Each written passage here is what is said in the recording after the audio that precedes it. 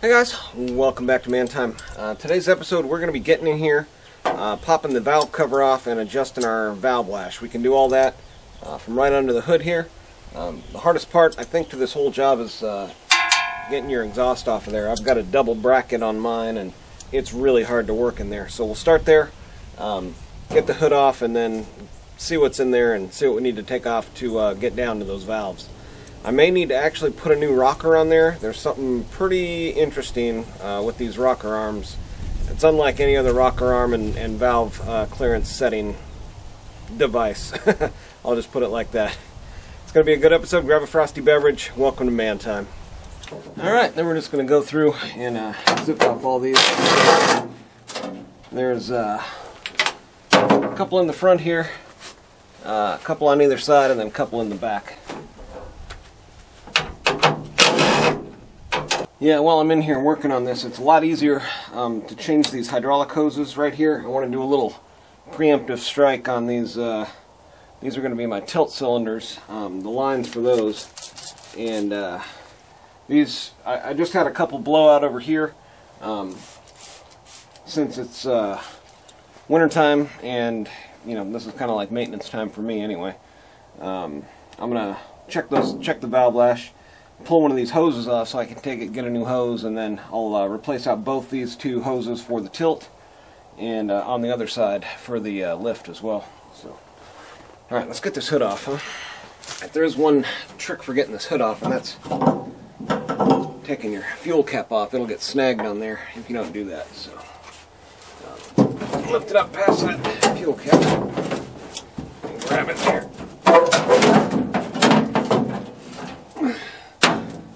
Blow out your L7 as you're coming down with her here.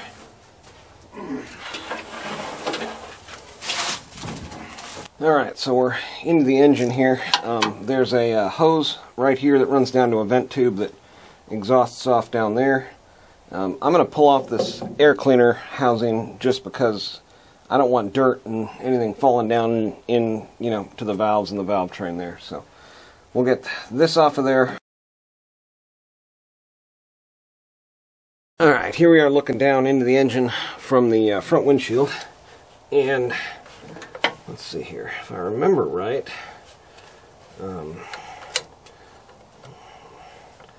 I am able to, let's see, slide this, I think I slide it more this way, and then I'm able to get it off with the valve cover, but it's a little jammed on there.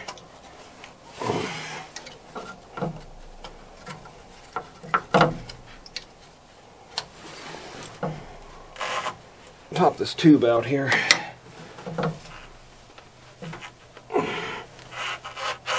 There we go. Okay, for the valve cover, we've got 1/2-inch bolts all the way around. And I haven't quite decided what I've got to do here yet, since I haven't checked my valve lash, but I may need a new valve cover gasket since we aren't leaking yet, but we could very well start pretty quick. Alright, nut, lock washer, typical.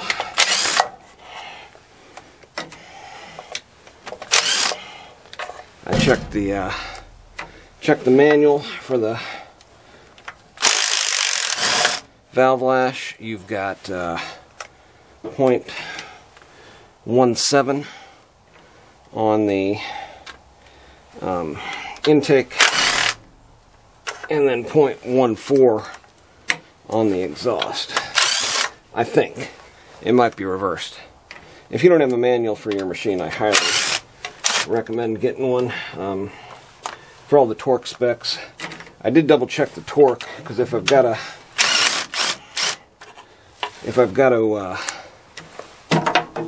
take the keeper for the rocker arms off of there, that's held in by head bolts, and you've got head bolts here and then head bolts under here, and the head bolt is a 90, 100, 110 to 115 max torque for the head. So hopefully I can get away without doing a head gasket. We'll see.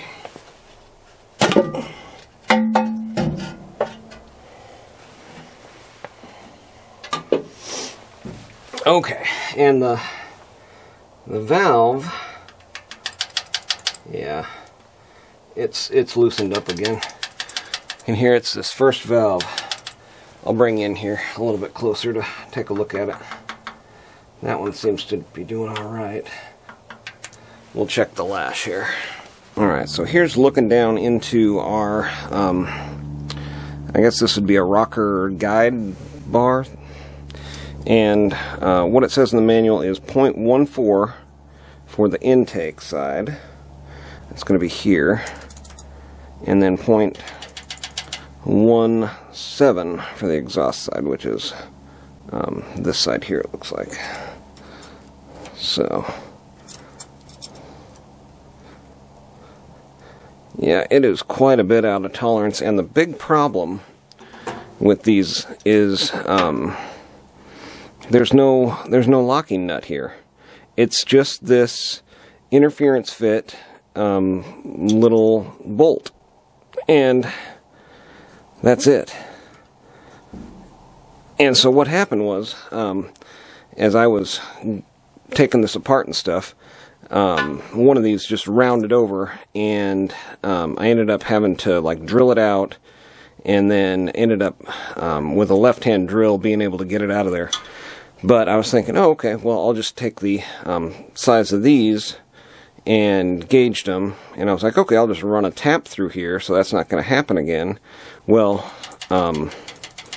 yeah, bad idea, because I didn't know it was interference fit. So these are supposed to fit super tight, and there's no locking nut, and it's a special, you know, special type of bolt where it's got a round end on it to fit in with your lifting rod, and it's hollow, so oil can flow down through there, or flow up through, or vice versa. But yeah, it wasn't too bad though. I mean, it was only off by a little bit. So now I'm back in spec there. Let's check this side for let's see, 0.014. I just kind of got lucky here and landed where I was supposed to be. Yeah, that one's a little loose too. I guess we'll just check them all. That one's good and tight. Oh, still loose. Yeah, I mean that's the main problem with these engines here. The only problem that I found, actually, except, you know, when I got the, and this may be the reason why the engine failed in the first place. These work themselves loose, and then you bend a rod, or it gets, you know, shoots through the lower part, or, you know, runs bad. And anyways, is that 1.4? Let's double check that. Yeah, that feels pretty solid right there. Okay, so we'll get all the rest of these. I already, let's see, the easiest way to turn the engine over from here is with a pipe wrench on the drive shaft for the oil pump. Let's see, I've got this one up. This one's going to be another intake.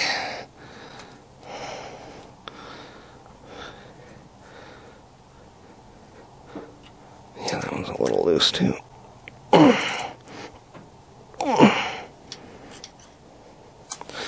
And yeah, the way that I'm looking at the intake and exhaust, on this side I've got an exhaust port coming out here, and on this side I've got my intake coming in. So it's just gonna, you know, pretty much line right up like that.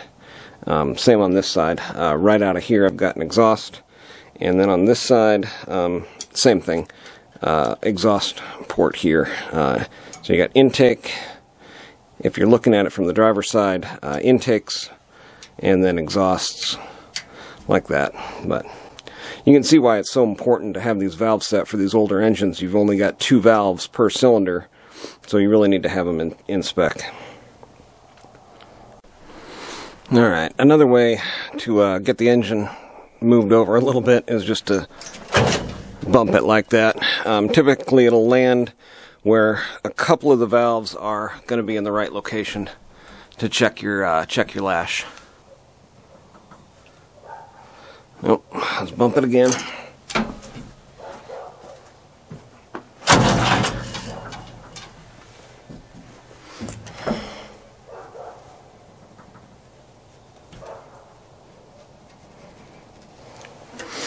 Yeah, I don't know. I think I got...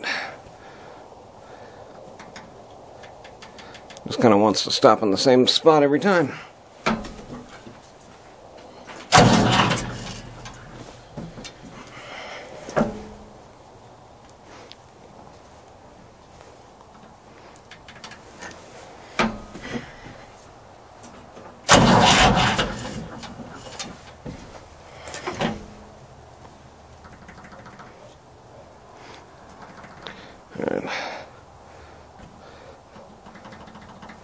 Alright, I got a couple of them here.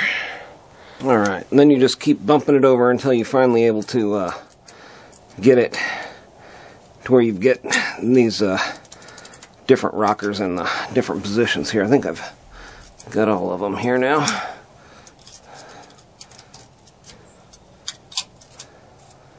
Hit that one a little bit.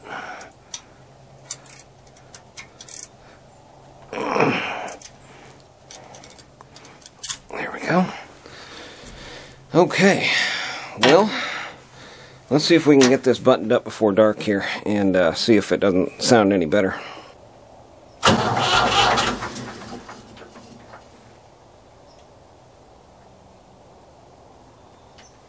Alright, triple check. Alright, this is probably going to be a little bit noisy with the raw exhaust blowing out, but we should be able to listen for that valve train noise a little bit.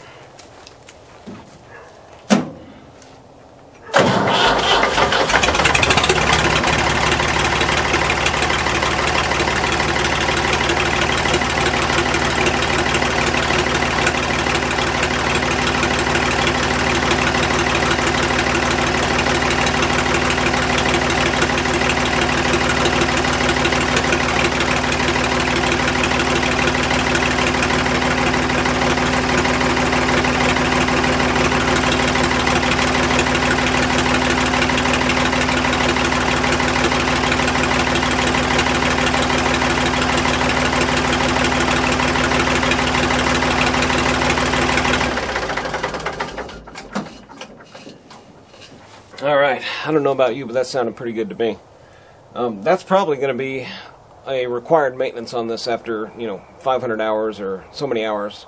Without having those lock nuts on those valve lash setting bolts or whatever they are, they're just going to continually work loose, either tight or looser. I found some that were a little bit tighter, some that were a little bit looser.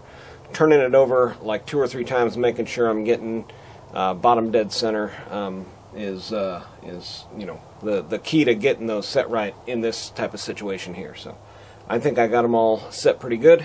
Engine sounds good. I'm gonna get it back together, but on that exhaust pipe I'm actually gonna cut it a little bit off and put one of those little flapper deals on there. So alright, that's gonna do it for today on Man Time, guys. Get out there, have you some man time too.